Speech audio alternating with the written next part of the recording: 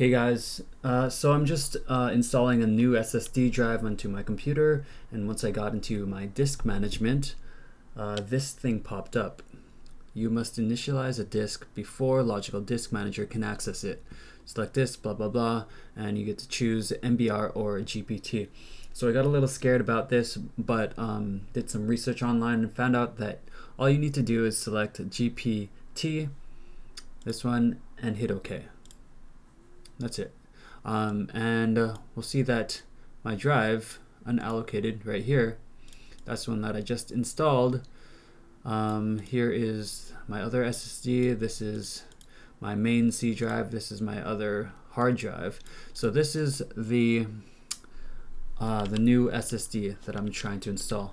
To finish up with like formatting and stuff, all we need to do is just right click it, hit new simple volume, follow through with the wizard, hit next. This is just for like if you want to partition your drive, but I'm not going to do that. I'm just going to keep it to a full drive.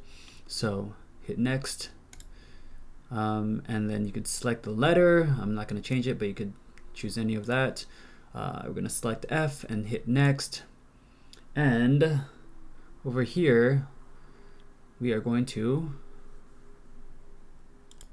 I'm just going to rename this drive to whatever I want. I'm going to name it BioStar because that's the type of SSD that I bought, brand name. So yeah, hit next, and then yeah, those are the settings I chose. So we're going to hit finish, and yeah, it basically already in less than a second created that drive for me. So the BioStar F drive, it's completely empty. If I go to this PC, it is completely empty. Yeah, I'm in need of that because this one is filling up. But anyway, that's it. Hope you guys enjoyed. Like and subscribe. Thanks. Peace.